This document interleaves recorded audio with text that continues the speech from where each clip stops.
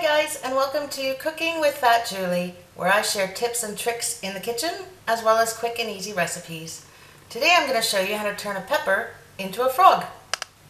You're going to choose your bell pepper and cut it in half. Now one of these bumps on the bottom is going to be your head. So choose which one you want to be your head and cut it in half so that the head is in the middle, like that. You're going to cut out all of the seeds and all of the white parts in the middle, and then you're ready to get working. So I'm going to put half of my pepper aside, and with a sharp knife I'm going to start cutting with the head.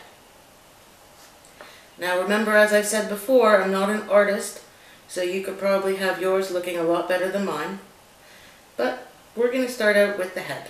And so, like I said, this bump is my head.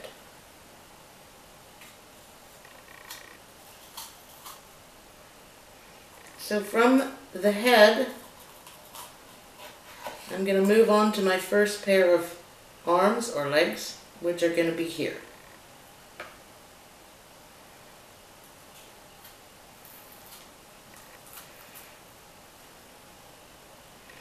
I'm going to try and make that even on both sides, but it's not a big deal. Now I'm going to leave the little hand parts for last, because those are going to be what's hardest for me.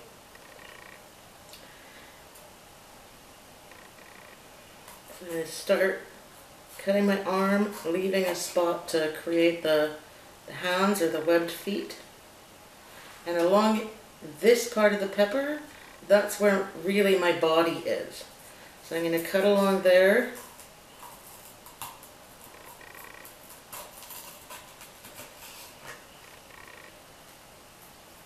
Cutting out a leg piece,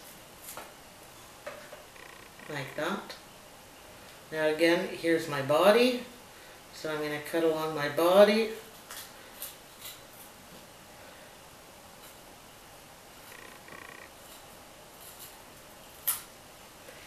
Making my legs, and you can round that out, and I'm leaving this little hand part for last. So I'm going to do the same thing on the other side. So there's my little frog.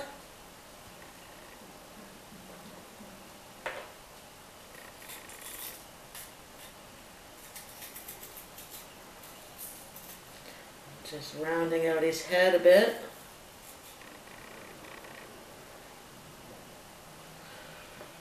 And then I'm going to do what I can for feet. Now, when you're cutting peppers, it's always easiest to cut them from this side so your knife doesn't slip. But given that we're trying to carve them, it's a little bit difficult to follow that rule. You want to use a sharp knife so that it cuts, but you also want to be very careful not to cut yourself. So now I have my frog. And I'm going to make him some eyes. So for this frog, I'm going to use some pitted green olives. And I'm just going to cut out an eye where it's been pitted. And I'm just going to cut out the bottom so that it can stand up on my frog. And I'm going to do the same thing with another olive.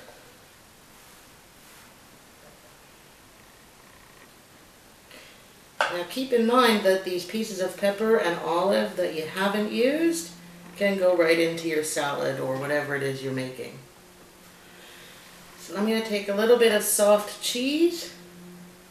You can use whatever kind of cheese you have, even a black-eyed pea, whatever you've got.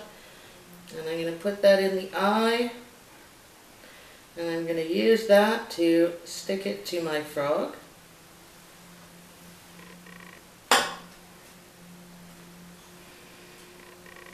And I'm going to do the same with my other eye.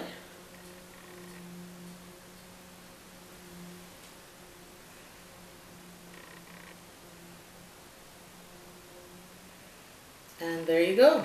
I have my little frog. And okay, so now that I have this frog done, I'm going to use the other side of my pepper to make another frog. I'm still going to use soft cheese this time, but I'm going to change my olives to black olives.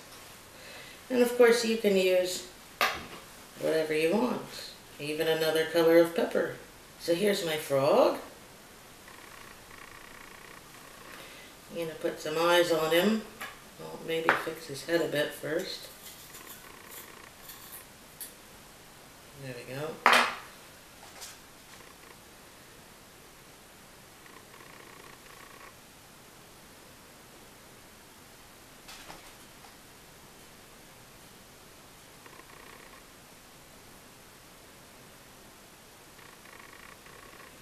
Okay, so here's my little frog.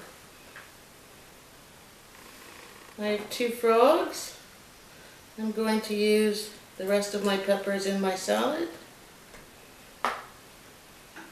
And of course you can use big peppers, little peppers, different colored peppers, whatever it is you want. So like I've said before, I'm definitely not an artist, but this is my attempt at making a frog out of a red pepper and cutting some lettuce into the shape of a lily pad. I used little pieces of green olives for eyes. And he's got little toes.